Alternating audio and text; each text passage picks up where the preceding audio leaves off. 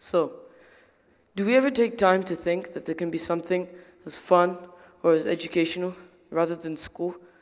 Well, I don't think that school is fun, but that's another discussion for another day.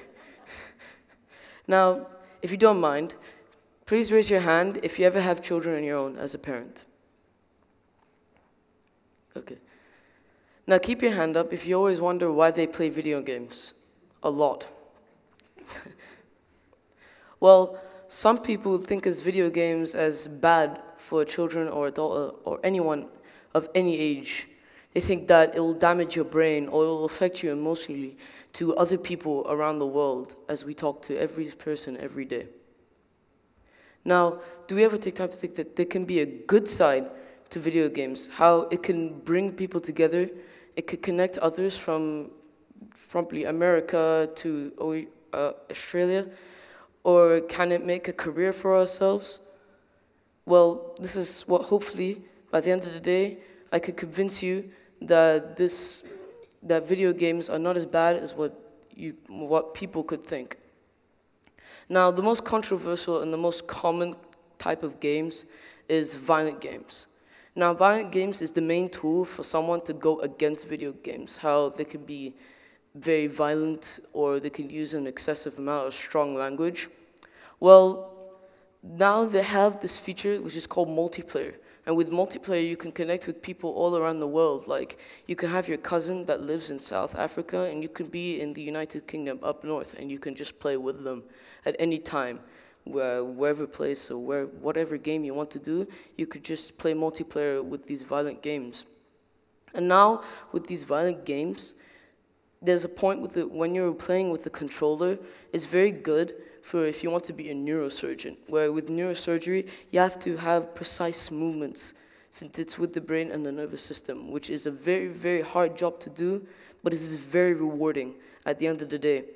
So using the controller that you would play with, or the keyboard and mouse that you would use, you can practice your movements, and you can memorize the movements without even having to look onto the controller and just be looking onto the screen and just playing the video game. And it's very good, so you can just practice your precise movements if you ever want to become a neurosurgeon. Now, the next kind of games, which is also as common as violent games, which is adventure games. Now, adventure games is a very, very special kind of games because in adventure games, they can also include violence in it, but that's just up to the developer of the game to decide what they want their adventure game to look like. Now, with these adventure games, you go through decisions in the game which change your story completely. One game which is very popular with the adventure games is Uncharted. Now, Uncharted is about this person who has a very troubled past, and he goes to different places, real places around the world, like in Africa or in the United Kingdom. You'd go finding real minerals in real life, which you can use that to benefit the knowledge of real minerals like diamonds and emeralds and all of that. And you can use it, you can apply that knowledge to real life. Now with these games, you can also build a career around it. Like there's so many people around the world which are making a very, very large sum of money just by playing video games. One person which is very well known in the video game industry is Ninja. This guy started playing Halo like 6 years ago, and he started entering tournaments, which gave him good amount of prizes, like maybe $10,000 just to win the tournament. But now, since he had played Fortnite, which is a new game, which I personally don't like, it's really not that great. Now he's been able to make hundreds of thousands of dollars every single month. That can change someone's life, just making maybe $100,000 a month. You can go from being sick to maybe even being cured.